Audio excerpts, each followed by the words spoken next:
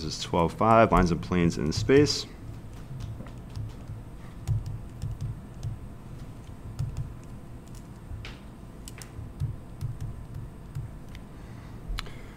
So when we see the word space in math, we don't think about, well, you can't think about rocket ships, but what we really mean is n-dimensional space. So when we see the word space, we mean Euclidean space, Euclidean n-dimensional space.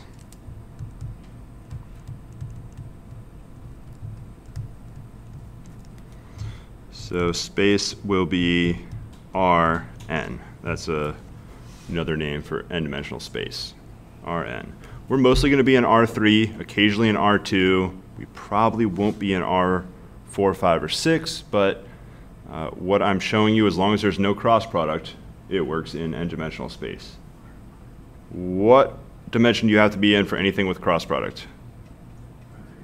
3-dimensional space. So you've got to be in 3 dimensions to have a cross product. So let's start with an equation for a line.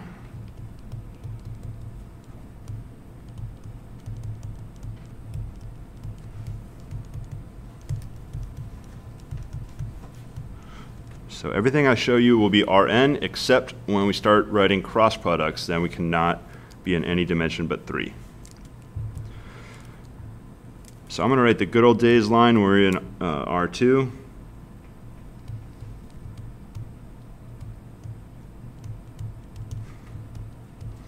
So our function was f of x, if I write it like that.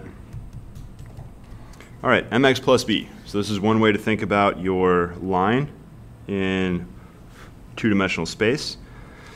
We are going to have these two pieces. We're going to have a slope, and we're still going to have a, instead of calling this a y-intercept, I'm going to call it an initial point. If you really want to use slope-intercept, your initial point's always on the y-axis. It's the y-intercept. That won't be the case with us. In fact, in 3 dimensions, your line doesn't have to go through any axis in particular. It can miss all the axes completely. So I'm just going to think about it as slope and initial point. So that's the intuition that we need for thinking about lines in higher dimensions.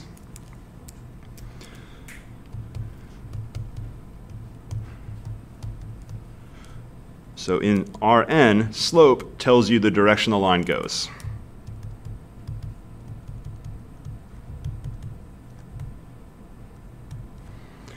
So in n-dimensional space, if I want to point in a direction, what do we call that?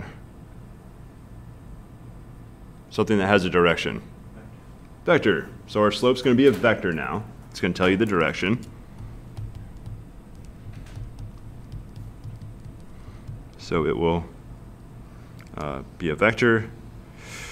You want to make sure this vector is not 0, or you're not going to have a direction.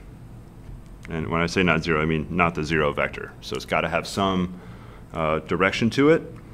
All right, so that's our slope and our initial point. We'll be uncreative and call it P0. P for point, 0 for initial. So that'll be our initial point. We are going to parameterize this with a t value. I don't want to parameterize with an x value because x won't necessarily correspond directly to our parameter changing. So we're going to parameterize it with a t value.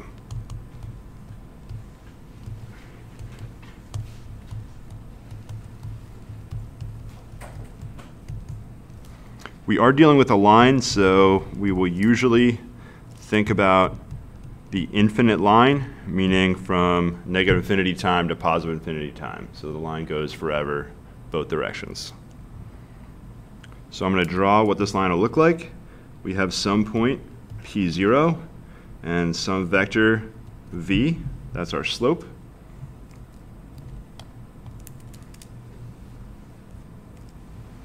And of course, it can go any amount in that direction. So it goes forever there and forever negative there, like that. So there's our line right there. I'm going to use the book notation uses R of t. I like to use L of t for line of t, but we'll go with what the book uses. So we're going to write the initial point plus the direction times time right there.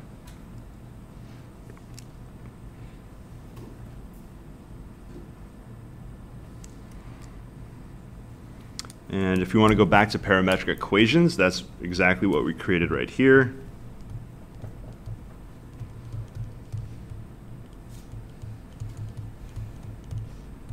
So if we're in 3 dimensions, our vector v has 3 components. We'll go v1, v2, v3. And p0 we'll call x0, y0, z0 for the initial x, y, z coordinates. I'm writing p as a point and v as a vector. Turns out there's no difference between a point and a vector, it's just how you treat them. They each contain the same number of coordinates, and it's just how you're thinking about those 3 or 4 or 2 coordinates. So r of t will be x0, y0, z0 plus vt. So it'll be v1, v2, v3 times the scalar t. And we'll go ahead and multiply and add at the same time. We'll get x0 plus t v1, comma, y0 plus t v2, comma, z0 plus t v3.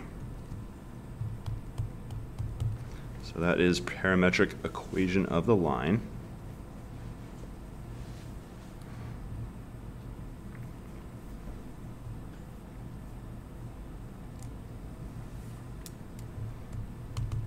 So our first example, I strongly recommend you use the first more simple equation, mainly because it doesn't depend on the number of dimensions you're in, and it's also a lot less space it's going to take up on your cheat sheet. So use that first equation I wrote down there. How many points do you need to define a line? 2. You need some initial, some final point. Now in a line, it's going to go past in both directions. But I'm going to talk about how to actually stay between those 2 points if you want.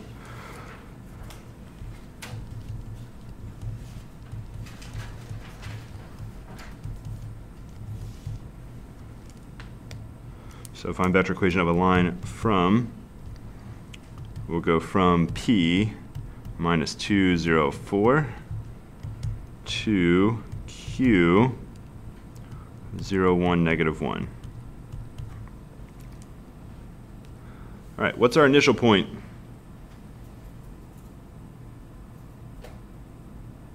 Should we choose P or Q, the way I wrote the question? P, so we'll choose from as our initial. So P naught is going to equal P minus 204. How do I get V, the slope?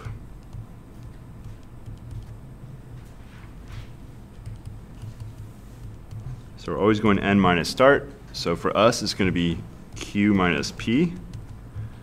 And we compute that out.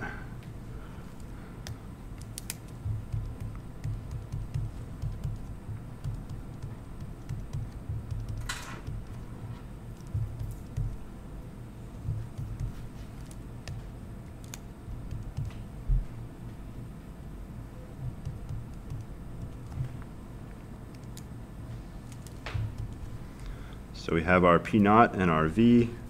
We're ready to write down R of t equals P naught plus VT.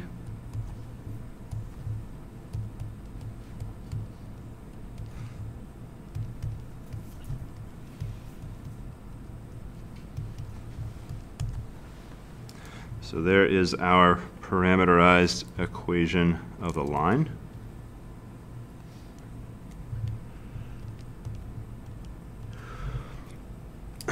So I could put in all t values between negative infinity and positive infinity, but I want to be a little more specific right here. Let's draw a nice little graph of P naught and V. And if I want this to end at Q. Of course, P naught is P. Let's figure out what is R of 0. I'm going to plug in 0 for T. R of 0, it should be pretty clear, is just P naught. You're going to add 0 times V, so it's adding nothing to P naught, and you get P naught. Now I'm going to do R of 1.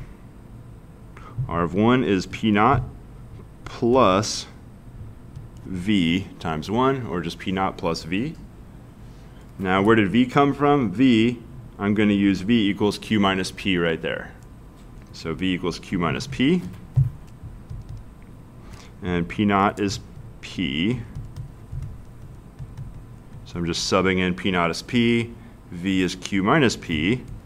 And P minus P cancels. R of 1 is Q. So if we let T go from 0 to 1, what we've done is parameterize a line only between P and Q, starting at P, ending at Q, and the graph of it would look exactly like this right here.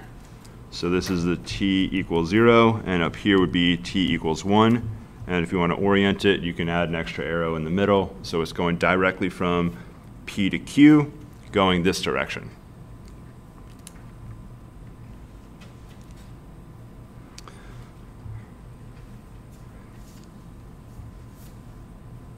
What if I want to have the exact same line, but opposite direction, Q to P? I could recompute everything. That would be one option. Let's think how do I turn time backwards? I basically make it negative. Let's think about if we just go ahead and made it negative.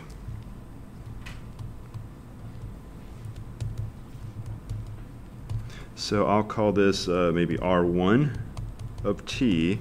Let's just try P naught plus V negative T. That's P naught minus or plus negative V T. That's another way algebraically to write that.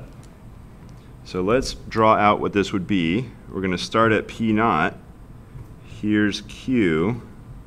What direction is our slope going P naught to Q? It's going the opposite way. So here our slope would actually go that direction, right there. And where would our line end? At time 1, it would end down there. That's not really what I want, though.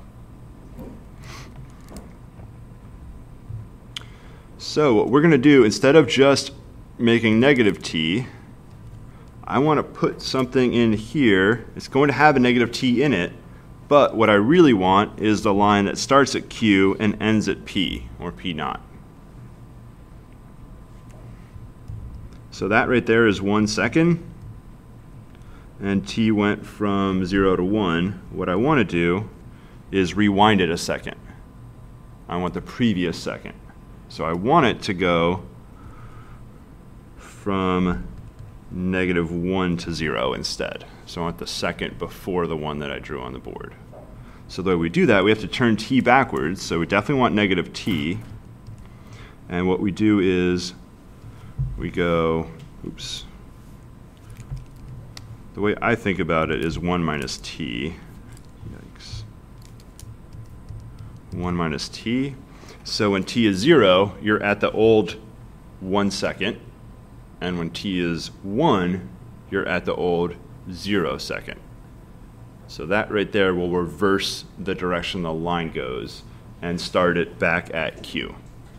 So that's how to parameterize in reverse, but starting at the end, going back to the start, right there. So I'll just erase that.